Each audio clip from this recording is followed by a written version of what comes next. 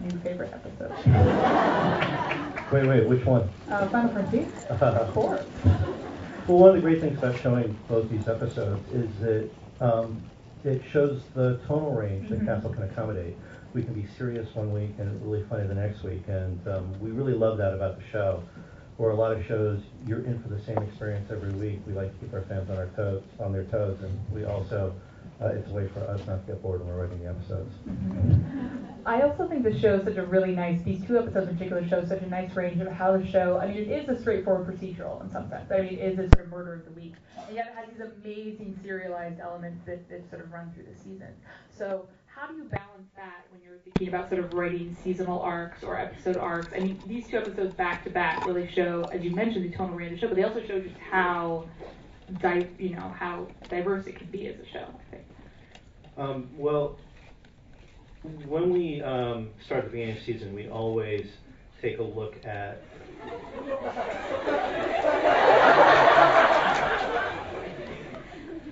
No. Okay.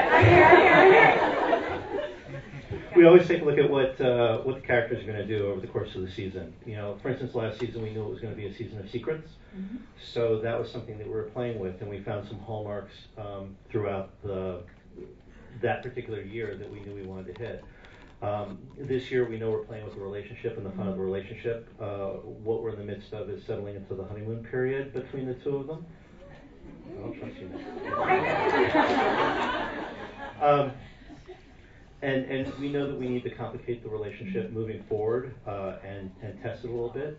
But we've had a great deal of fun along the way. But it's knowing where you're going to go and then course correcting along the way. Have you thought about different kinds of directions, different kinds of tensions? Obviously this season, these two episodes are really different in the tensions they create, but both based around the Castle-Beckett relationship. What kinds of ways are you new ways you need to explore? Well, if we told you, you wouldn't watch. No, we'd still watch. I bet these guys would. They would. So what are we going to do this season, the rest of the season, Andrew? I don't know, son. Why don't you take this one? Well, I mean, what do you think? We're still kind of in the honeymoon phase. Yeah, we kind of are, and I think we have a couple more episodes of that, and then the normal stress and strains of a relationship will come in, but in a fun way. First year relationship. In a really fun and interesting way. We have an episode coming up where we have a meet the parents scene where Martha and Jim and Castle and Beckett, they're all at dinner together, and it doesn't quite go the way Castle and Beckett want it to. And in the midst of it, they're called off to a murder, which leads them to a witness. And while they're getting this witness, a couple bad guys show up who want the witness dead, and Castle and Beckett lose their phones. Beckett loses. They lose everything. They lose everything. So basically, they're on the run in a bad part of town in the middle of a night with no way to communicate, no way to get back. And they're bickering because, their parents they didn't get along. And it's my mom's fault. It was clearly your dad's fault. My dad is perfect. Which, anybody who's been in a relationship and has had those awkward dinners, hopefully they can relate. And it's really hard when you have to take one side or the other. So that's just one example of ways in which we want to show different aspects of this relationship. And it's kind of neat because as the writers come down from the tower of writing, is there an actual tower? No, okay, sorry. Yeah, it's wonderful. It's fabricated of gold. With ivory panels as flower petals trickled, drip down on everyone. I was saying this earlier. This building is too nice for film students because when you get out there, you'll be in like 1920s bungalow where plaster's falling from the ceiling. So when plaster is falling on your head at 11 o'clock at night when you're trying to write a script, then you know you've made it. Well, so since the casket door has been opened, I just want to congratulate both of you on sort of breaking the so-called moonlighting curse.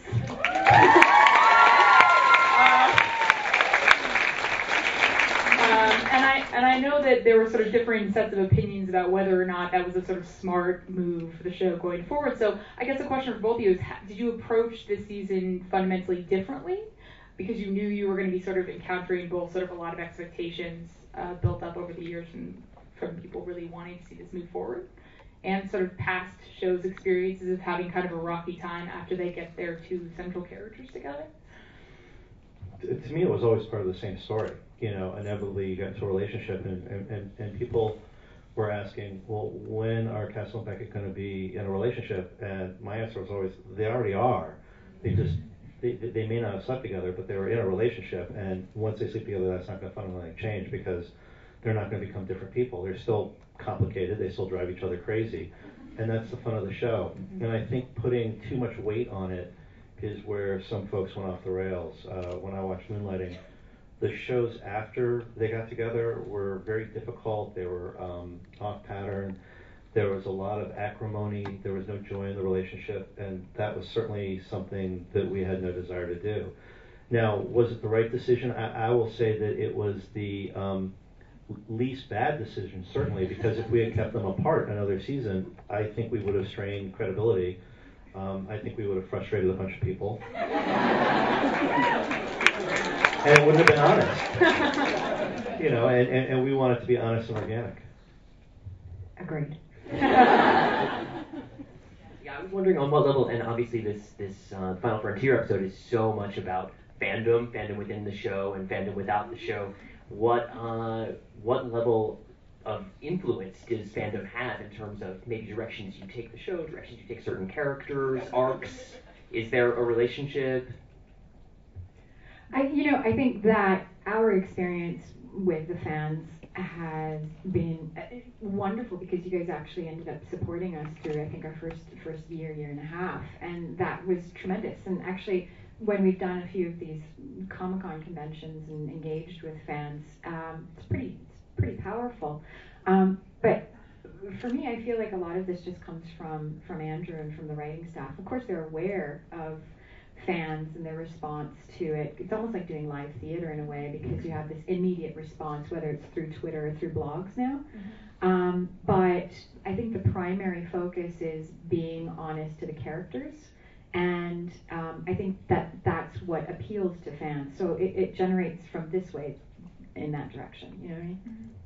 And it's also that we got into the business because we were fans. We had shows that we loved. And it made us want to do this. It made us want to tell stories. So, I know what it's like to dress up as a character from my favorite science fiction show. And it's something that we want to honor. And I see some other shows that they kind of make fun of those characters or belittle those characters, and I don't see why. And whenever we've gone into a subculture, whether it's Comic-Con or whether it's steampunk, we've always tried to do it with some sense of honor and grace, and poking fun in the right way. Absolutely. I'm also one of those people who dresses up, so I do appreciate it. How about that last scene, huh? A little cosplay, right? Yeah.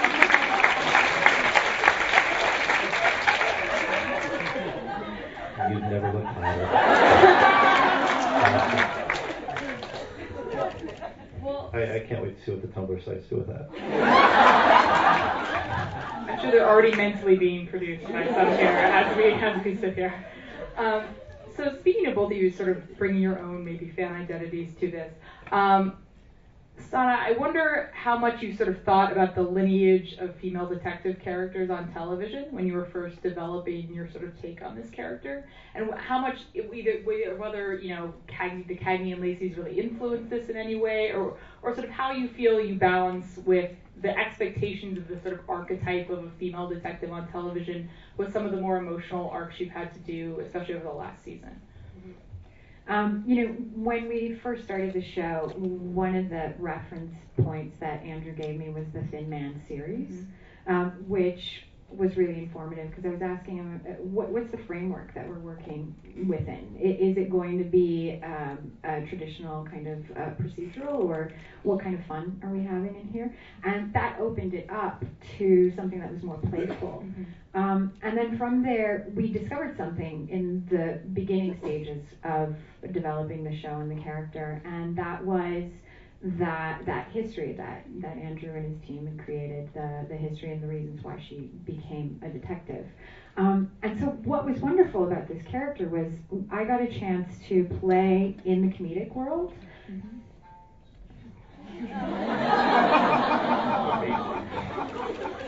That happens on set all the time. What great comic timing. Yeah, I know.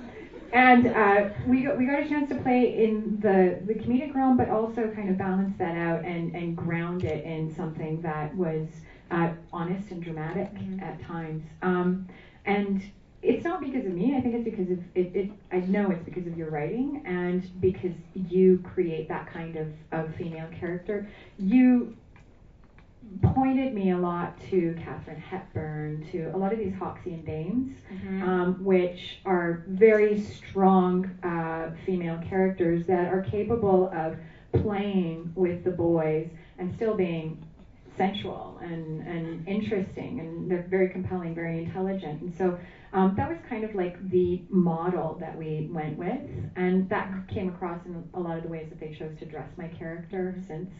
And also, like, we've even talked about this lately. You said that there's a different kind of female now than there was perhaps in the past when you had to create a detective character. We have the permission to be sensual and feminine and to be complicated and confused and powerful and strong and be an authority, and none of that takes away from the fact that, oh, this is the detective, you know? And the Lieutenant Chloe speech just sums it all up so beautifully in that episode. Yeah. I actually did get sort of a moment of like, oh. Yes.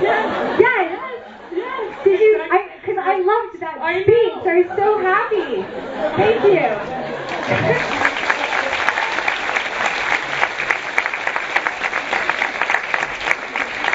And that's an example of really great collaboration because Stana pushed us on that speech. You know, she wanted to make sure that it encapsulated something that was honest for her character. It's interesting, you know, having watched all those screwball comedies, having smart professional women who own their own sexuality in the 20s and 30s and part of the 40s, and then for some reason it sort of disappears for a long time. So my models were always that more than Cagney and Lacey, and I felt it was important for Beckett to be, in a way, post-feminist, where it wasn't an issue that she was a woman in quote-unquote a man's world. We'd gotten past that. She was a person doing a job with all the normal stuff anybody would have to deal with.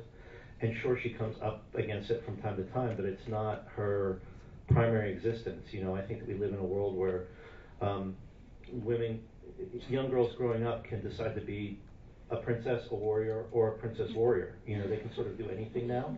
They can be president. That we shouldn't think in terms of those barriers, and I very much wanted Beckett to be a reflection of that. Wait, okay. So tell them Beckett's middle name and where it came from. It's Houghton, and it's from Katharine Hepburn. Which is cool. I thought that was cool, so I just wanted to say. I think it's interesting you're making all the cinema references because there's something really great about the televisuality of the show in terms of the balance of episodic and serialized elements. But I know you, Andrew, had previous success working in film world with Air Force One and Hollow Man. I'm wondering what it was like to make that transition from cinema to TV, if it was challenging. It's a lot more work. TV is the physical labor in TV. You know, I'm lucky if I get 5.5 hours of sleep a night when we're when we're up and running, because we start filming in July and we don't stop. We film every day until late April, basically. And every 8 days we start a new one. We finish one and we start the next one. So the factory line aspect of it and trying to do art under those conditions and trying to tell great stories under those conditions wasn't really what I expected, having come from a feature background where I could afford to go to Starbucks for, you know, the morning and try and figure out whether my character says come on or let's go before the plane blows up. So it's just a different timetable, and also on the show, working in producerial capacity, you have post-production duties. You know, at any one time, we have a story that's in concept stage, one at a story arena, one at outline, one being written, one in pre-production, one in production, one in post-production. And my day consists of going everywhere and answering questions about all of those and holding all those stories in my head simultaneously. So your brain gets really lit up, and it's a phenomenal learning curve. Features that was a much different learning curve, and I love being able to paint on that big, wide canvas that features afford you. To be able to tell stories that that really suit that particular medium. And this was just a whole different beast. Not to mention ABC's 6-act structure, which does not lend itself particularly well to procedurals. There's that extra act, so you're always at the end of Act 5. What do you do before the commercial break? I know who the killer is, or something like this. It's tough. Procedurals really should be told in like a 4 or 5-act structure. So it's a real learning experience, and I think for Stana being a co-lead on a show like this, I don't think that you ever had a workload like this in your life. I mean, it's exhausting. I mean, you should give Stana a round of applause because she's got to get up in the morning.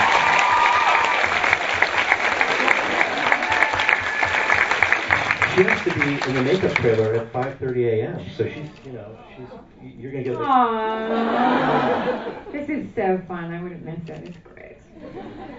So the difference is being able to have a more engaged conversation with the culture. Like you do a feature, best case scenario, best case, it takes you 2 years.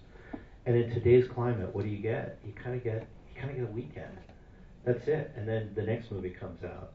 And television is remarkable in that you can have this sustained conversation with the culture over the course of a couple of years if you're lucky. Yeah, and that's been great. Yeah, I mean, speaking of this sort of sustained storytelling style, not just from the seriality of television, but I think one of the most amazing things about the show, and certainly the thing I'm the biggest fan of, is all the sort of transmedia extensions that you've done with the show. So the novels and the graphic novels, and even Richard. Transmedia extensions. Transmedia extensions. What do my book that? So I have a particular interest.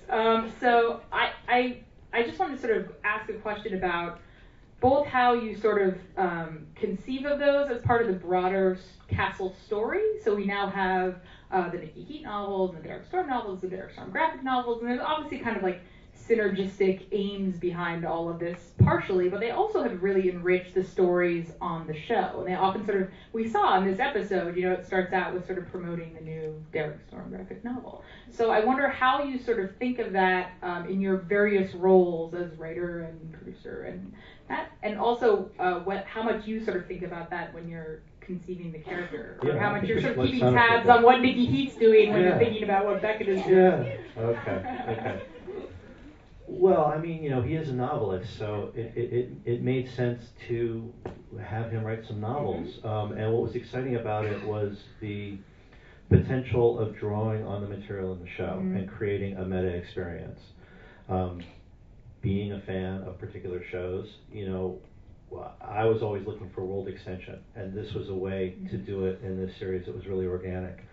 I think in today's competitive climate, and this is business meets storytelling, that when you get somebody invested in the world, it's a smart business decision to build out that world and give them other sandboxes in that world to play in.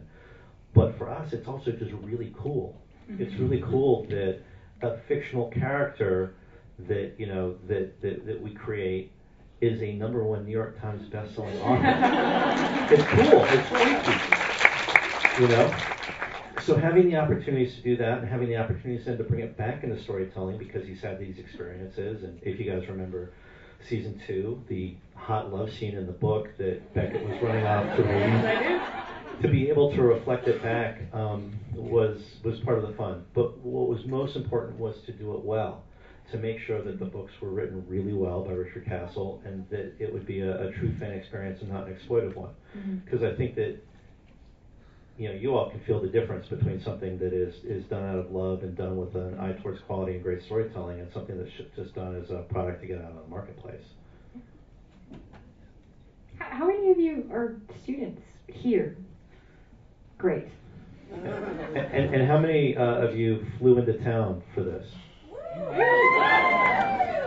Double great. Thank you for coming to visit. just extending on the transmedia conversation, I was wondering, it seems, and maybe this is just coincidence, but the more it broadens out to more and more forms, be it graphic novels, blogs, Twitter feeds, etc., is it less necessary to incorporate those things in the television shows themselves? I'm just thinking in terms of, like, we used to have the poker games, for example, and now that's less of an issue, maybe because it's less necessary because those worlds are being inhabited elsewhere. It's also really difficult to get all those people in the room at the same time. It was a miracle we were able to do it, and we had Stephen Cannell, who was a friend of the show, who passed away, and he was always somebody that we could count on to bring it in. But, you know, Patterson is pretty busy. Dennis Lehane and Michael Connolly have touring schedules. Michael's up for it. You know, I exchanged emails with him a little while ago. He'd love to come back. So it's just finding the right time and opportunity to do it, because we think it helps with the storytelling, and it's not something that we want to drop. But some of that is just a function of what we can do and what we can't do. We're always trying to make sure that the world is coherent, that we're keeping it all in mind, and that things reflect back and forth. But we do have limited resources and have to put on a TV show, so sometimes, you know, the Twitter doesn't get as much attention, and, you know, sometimes you know, some things have to be sacrificed just to get stuff out there, but we've tried to keep it pretty consistent. I was very happy to see that Castle survived the superstorm, though. Yeah. I think we all breathed a collective sigh of relief when we found that out on Twitter. Who here follows Richard Castle on Twitter, Writer Castle? Oh, great. Well, I know there's plenty of people here who want to ask questions, I'm sure. But I have an utterly fanish question that I feel compelled to ask before we go there. And it'll be the last one, I think. So we have Castle dinner parties every week. Amongst many of the, yes. And it's going to get worse before it gets better. And we have developed sort of organically a very scholarly drinking game. Isn't it? Yes. What? Yo, right? Esposito's yo? No, we don't. They don't Hobby. No. When the word hobby comes out, that's one of that's one of our codes. But, you know, it's things like we got to have the old standbys that we know we can count on. Ryan wears a vest. a sort of stock, you know, good solid standby. Transmedia references are some of the ones, you know, like Alexis Parent's Castle, that sort of thing. But Martha drinks. Oh my gosh, she hasn't recently. So we started this season, and we realized that the drinking game has been foiled a little bit by Castle and Beckett getting together, especially because we don't have a really good Beckett rule anymore. So We used to have innuendo between Castle and Beckett, but now the innuendos are... No, it was specifically, Beckett makes a reference to her sexual past, and Castle does like a goofy reaction shot, right? So we still had a couple of those this season, right? Yeah, we got a couple in this episode, but we're not drinking here tonight. But you will be drinking Monday. We will. There's a lot of material. Transmedia references. Yes, I know. It's probably. Yeah, I know. Yeah. So we were hoping that we could maybe go to the source and get a really good Beckett drinking game rule from Beckett herself. How about every time she touches her hair?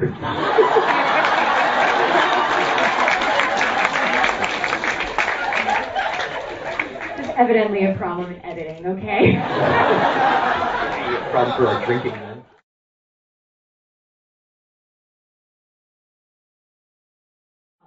I think if you're a musician, just play your music. You know, if you're an actor, just keep acting. If you're a writer, keep writing. And find different ways of putting yourself, your work out there, and find ways of collaborating with really interesting people. I think you have to follow your passion, and keep stimulated, keep engaged, keep learning. People start coming to you, you know, eventually, as you and your talent and your history start growing. People start coming to you because you're too big. They can't avoid, you know what I mean? They're like, that person is super talented. I can't avoid them. I have to go and see and talk to them. And you have a lot of opportunities now because you have, you know, YouTube. You have a lot of opportunities out there. And so if you can keep staying brave and putting your stuff out there, I think that opportunities will come to you. And you got to take your shot. I mean, you get one shot this lifetime. So if that's what you're passionate about, you got to take your shot. So don't worry about your parents. If it doesn't work out, there'll be something else that you'll find that you're really passionate about. But if it does work out, how great is that? So take your shot. And something that you need to know is when you're working as a professional and you've got the gigs, you're still going to face potential burnout. And you got to find a way to embrace it. You got to find a way to reinvent it. You got to find a way to love it, even when it's getting you down.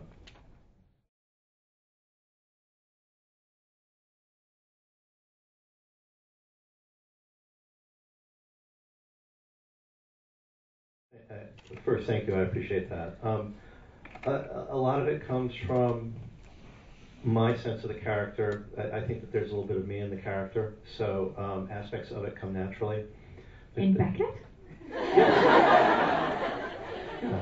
Haunted past.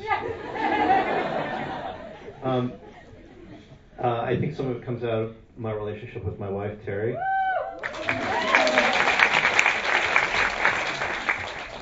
And some of it comes out of the writing that I love, the 1930s Hawksian stuff, the banter.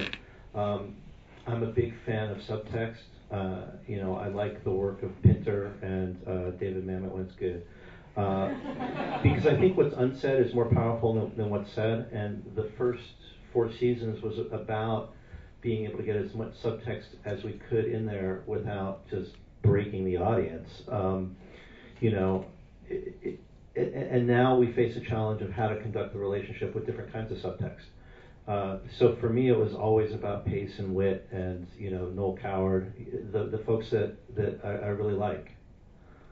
So hopefully that answers your question. I don't know. I just sit in front of my typewriter and make stuff up.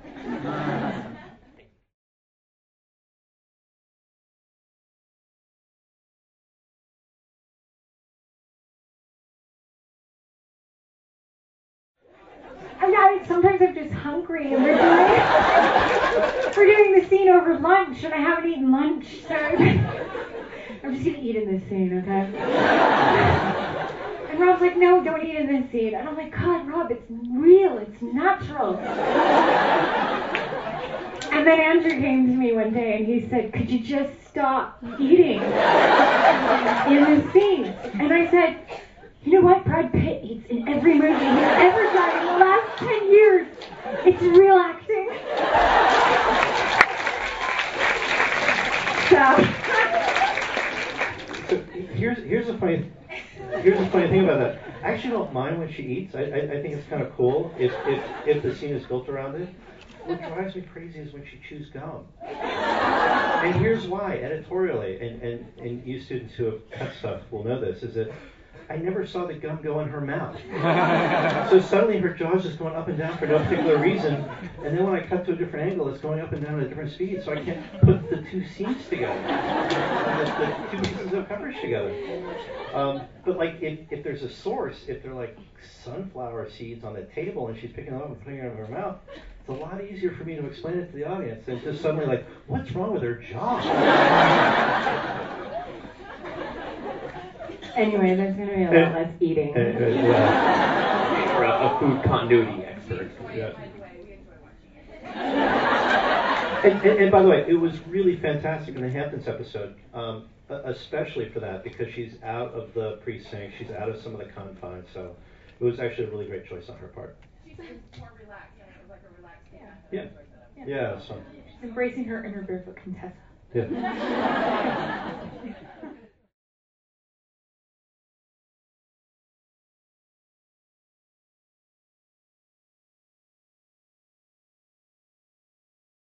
Well, it's interesting that everybody on our staff has a unique voice, and it helps create a broad tonal range because they all end up being Castle shows, and if they're too far out in one direction, we kind of bring it back in. But some people just have more affinity for things that deal with relationships. Some people have more of an affinity towards things that deal with the darker cop procedurals.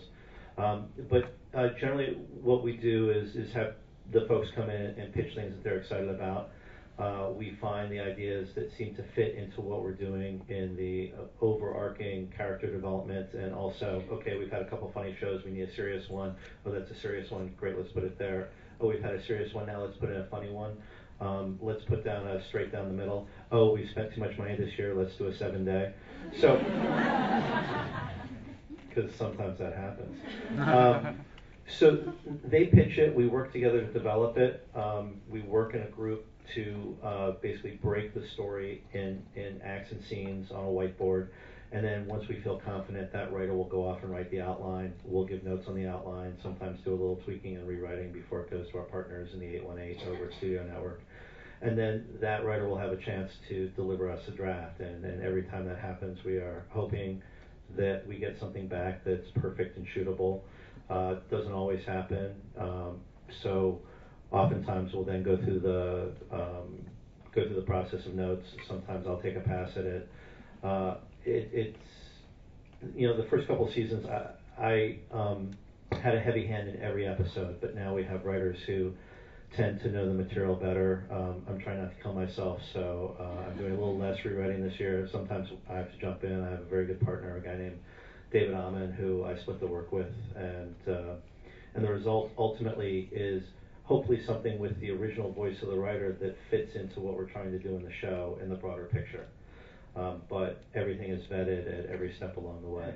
We have a very good working relationship. Some folks just say, stand here, say that, and get me home, and other folks are really interested in what's happening next and their investment in the material. If there's a question on set, the writer of that episode is on set, and usually they're able to handle it. If it's something that's a little bit more complex, I'll get a phone call, and we'll talk it through.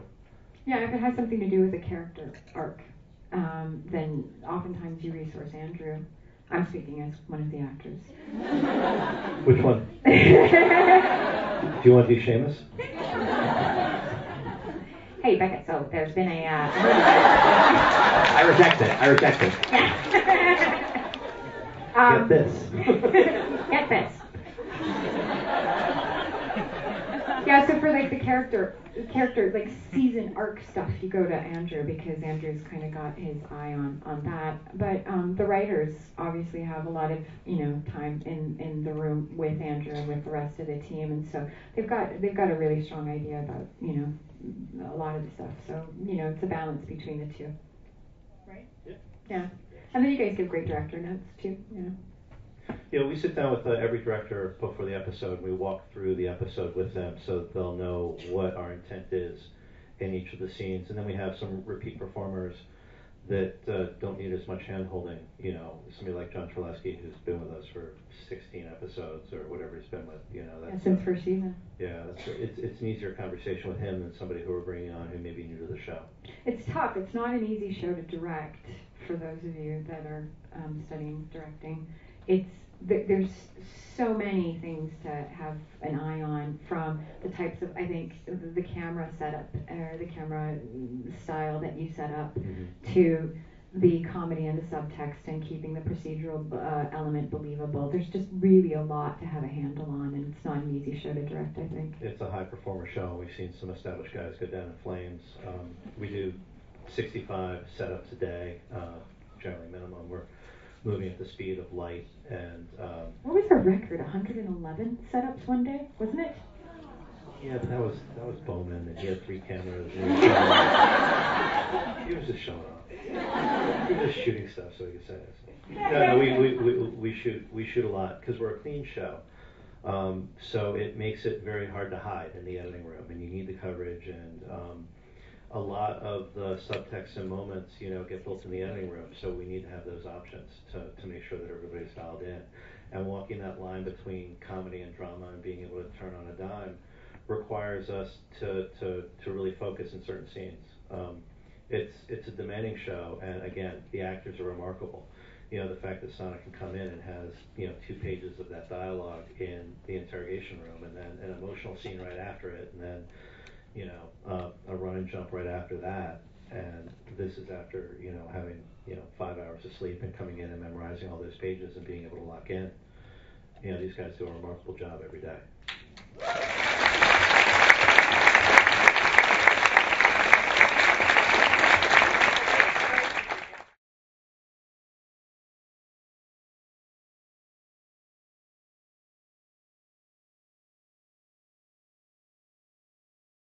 Yeah, sure.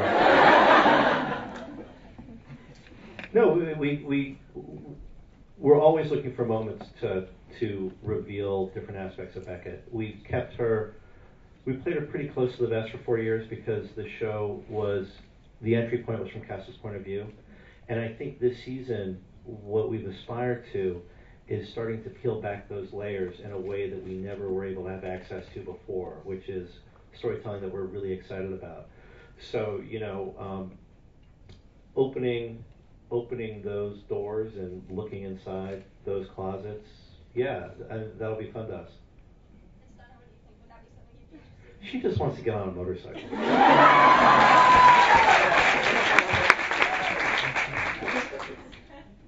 No, answer the question. I cut you off. No, of course, I would love to continue to play with this character and open up all of that. And I really do want to get on top of a motorcycle.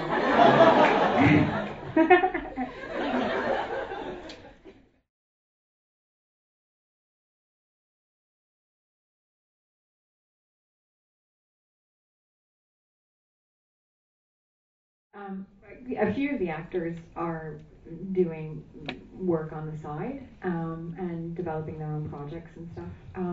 I would love to direct. I don't think that I could direct our show. I would like to just direct maybe a scene or something like that. Partly because I'm in almost every scene. So, but also I think it's a really complex show to put together, and I'd love, and Andrew suggested this, he said, if this is something that you're really keen on, he goes, spend some time with us in the editing room and get a feel for the other end of it all. Because I can tell story, perhaps just because you're an actor, you understand beats and things like that, and after telling the story for a while, you have a feel for it. But there are things that you need in order to put all the pieces together and tell that story visually. I mean, it's not, it's a different thing when you're sitting on the other end of the camera. So I think I need a bit more time with that. But there's definitely projects that I'd like to explore that in. I think that's a part of the progression of being an actor. It's a tough show for a first timer. Really tough show.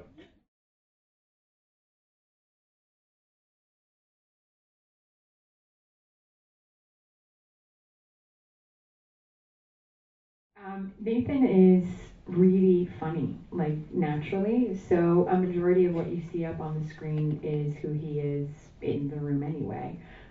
So that ends up creating a real nice sense of play as actors. Like it's easy to bounce off of him. He's a real dear colleague, and almost all of my scenes are with him.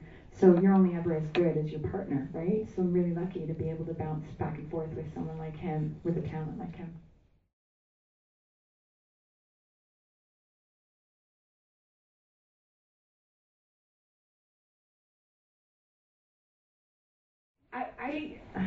I like her. I like her. I like her. I think that Andrew and his team have done a really nice job of developing a character that's not perfect, right? And those are interesting characters. Those are modern day superheroes, the ones who are flawed in some way and perhaps learn from their mistakes or try to learn from their mistakes, and there's growth. And I think over the past 4 seasons, I didn't even realize it, but like by the time we got to last season, I was like, holy, we just created a really lovely arc where this character decided to let go of this past that was containing her, was gripping her, was keeping her smaller than she could be. And that's a really beautiful message to send out there to people in general, and to young women, but people in general, that you don't have to be held by this kind of history. There is a wonderful future available to a lot of people that might have found themselves in some similar situations. So I thought that was, I think that this kind of growth, this potential, this flawed existence, but wanting to be bigger than she is interesting. So I admire her as a character, if that makes any sense. Yeah.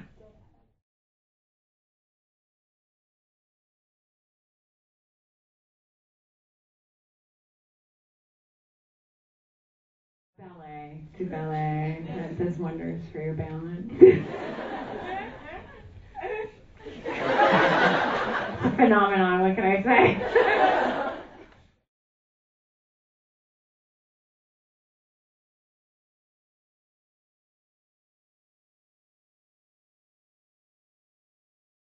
I'd say it's a collaboration. No, there are times when we find it fun to acknowledge the meta universe, and certainly in this episode, it was an obvious thing to do, and we know that the Firefly fans enjoy that. So we've done it purposefully on a number of occasions. Certainly starting with the Halloween episode in season 2, where we put him in the brown coat, and there have been moments all the way through. We don't want to ever get too heavy with it, but I think it's fun to acknowledge, as fans ourselves, a portion of his life where, remarkable work was being done that got overlooked.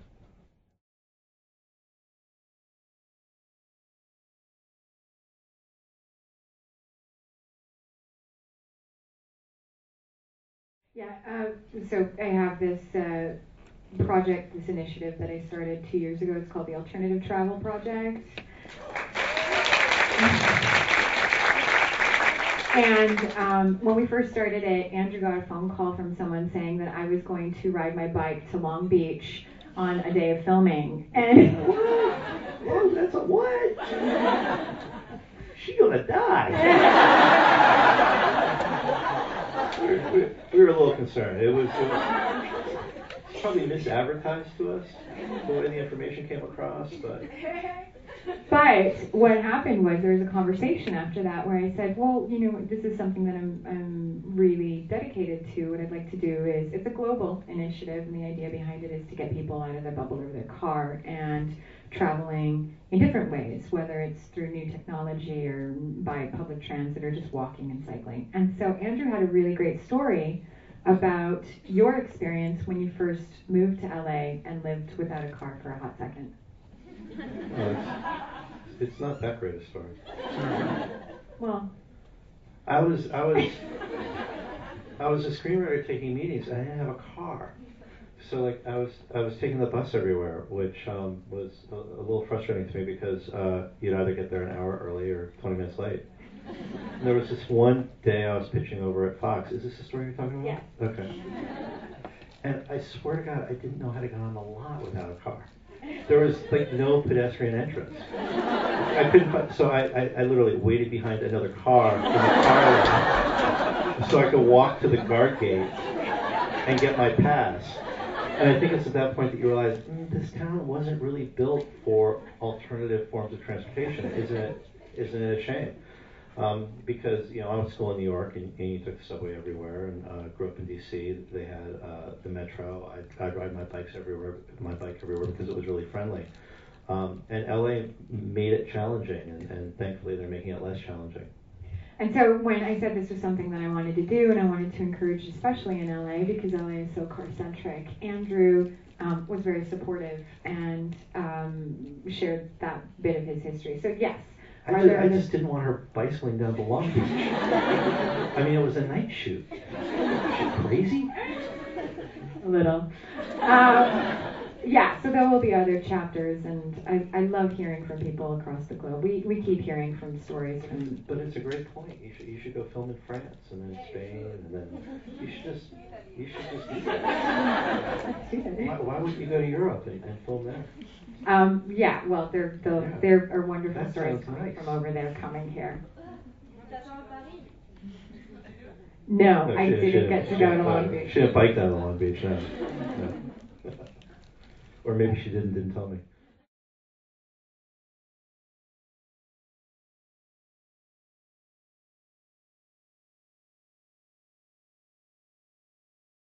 Well, for the character Beckett, it was important that she had a sense of authority. And one of the things that I learned early on in working in Los Angeles, and I had a really wonderful director. I was on Heroes. There was a show Heroes for like a hot second. I was on it for a hot second. Heroes lasted. It fell apart after you left. Maybe it was timing. Maybe it was. And I guess they saved the cheerleader and saved the world. What do we do now? One of the things that the director said was common for people, younger people, was that we finish our sentences in an upward inflection. So I wanted to go over there. I wanted to see, so how are you doing? Yeah, and I was going to go over there, and my friends were saying no, and we were talking about, and that actually diminishes authority. And they, of course, this character is an authority figure, and so she, as a woman, would have to go downwards and end on a period. She has to have declarative sentences. And something that the guys really want, because naturally I have like a real kind of sing-songy voice, they want my voice to be, of course, lower, sitting in a lower register, and to have a little bit more steadiness in order to communicate and sell that authority. So, there's a bit of psychology to any character's vocals, and I think that this is some of the psychology behind Beckett. What do you think, Andrew?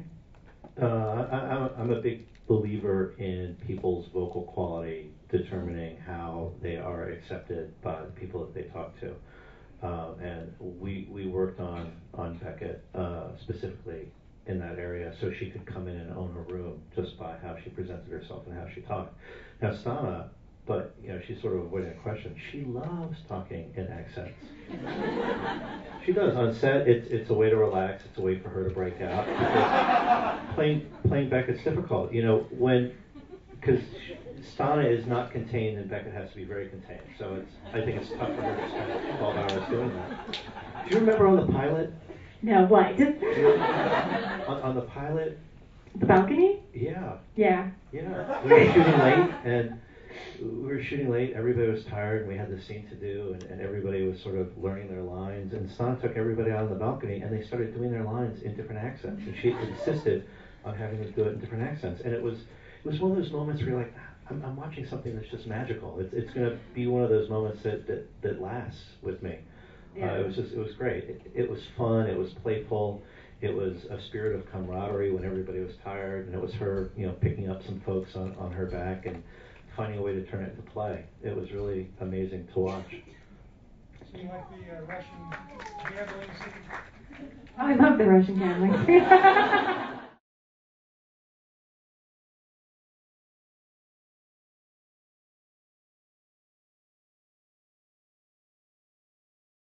I don't know, man. I don't know. But I think, you just have to believe it, and to think that, your lover, this person that you're in love with, is possibly not that person, and is possibly cheating on you, and so much stuff. I mean, that's a real difficult journey to make, if you believe in it. And I had a really wonderful partner to work with. Tamala Jones was so sweet, and she stayed there the whole scene, like even when we were turning the cameras around, because I just wanted to stay in the room. I don't like leaving the room if we're doing something that's a little bit more intense. I like staying in the space that we're working in, because you can maintain focus a bit. And so she was a real wonderful scene partner to have there. And I think that was the thing. If you have someone to work with and the connection is honest, it frees you up to just let go and let the words do whatever the words have to do. And in that case, I think the words needed to, they were heavy, We do our best in situations like that to create a really safe space, make sure people are working quietly, so there are no distractions, because we know how hard it is to be exposed in front of that many people. And what's important to the process in directing is always creating a space in which the actors can do their best work. So it's something that we try to do, and the director normally speaks in a quiet tone, and what do you need? Do you want to go again? What do you need in a situation like that when you're having to act that vulnerable and that exposed? Yeah, I do. I think I need, you just need to not notice that everyone else is there. So keeping the set quiet, and the assistant director often helps with that, and just keeps everyone, moving around and less distracting. And then, of course, great communication with the other actor, great communication with the director and writer, because if there is a shift in the scene, then we just need to be on the same page, I think, at the top of the scene in order to make it make sense and easier to shift around. But I think, that's it. And they do a really wonderful job on this show of being respectful to the actors. It's fabulous. It's quite a family, honestly, in the behind the scenes of it. And then in a scene like that, it's, for Stana, accessing an emotional moment can help guide her performance. Like a time when she was really sad, I think she was thinking about the time I told her she couldn't chew gum when she was in the scene, and it just came out that way. Very moving.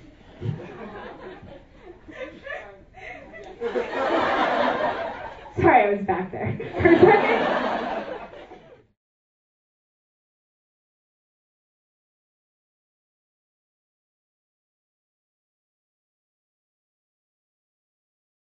Well, I mean, we've talked about this. I'd like to explore. Yeah, but they don't know. You're right. Hi.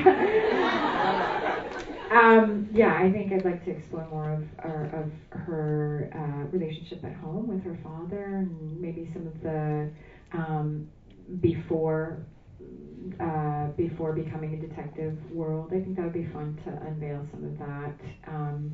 I really would like her to ride a motorcycle.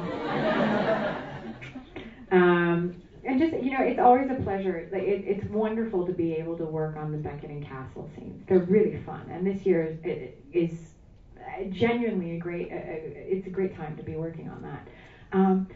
But I also really enjoy like these Tamala scenes that I get, and the Esposito scenes, and kind of deepening all of those relationships. I think the universe becomes thicker. The kind of Castle universe becomes thicker when you see all the side relationships. And we keep adding to it, so it's nice. I feel like we're exploring that, and the more we do, I think the more I get out of it as an actor.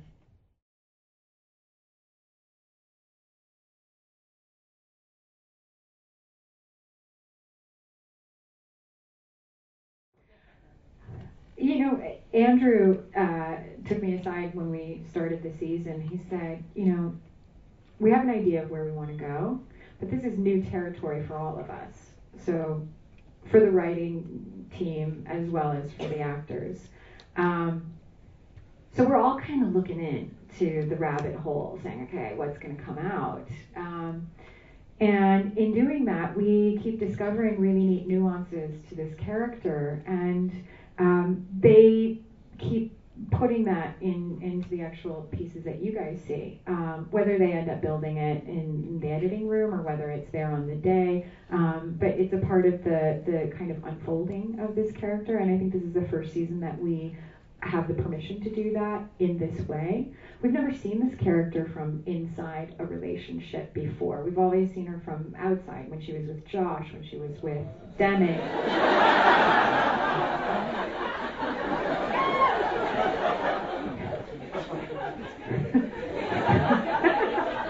But he had great abs. So this is the first time that we get information about that, and it's been fun. Okay, so before we all leave, can I compliment you for a second, because this is your school and I think you're amazing. Okay, good. I have to tell you guys that I am crazy fortunate to have Andrew as the executive producer, creative entity on Castle. First of all, this is his school, and so it's like a great honor to be able to come here and be with him in support of him and his work.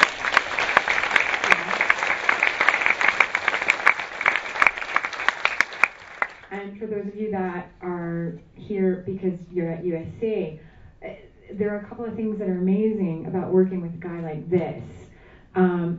First of all, the communication and the collaboration and the clarity that this man has.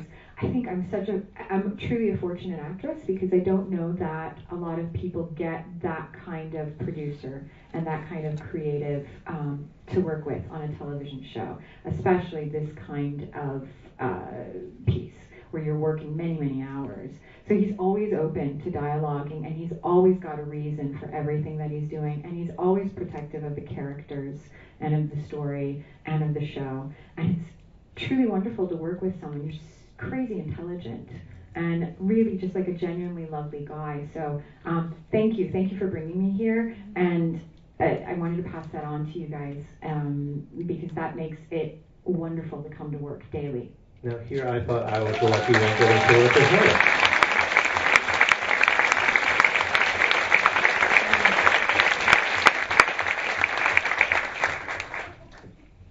And on behalf of our drinking game, please keep Ryan in the vest. Also, any Ryan Espo romance moments also very key. You got some stuff coming up. Send us a cheat sheet so we can write the episode where you guys get really drunk. Yeah. Thank you so much for being here. It's so wonderful. Thank you. Thank you, guys. Thank you, everybody. Thanks for coming out.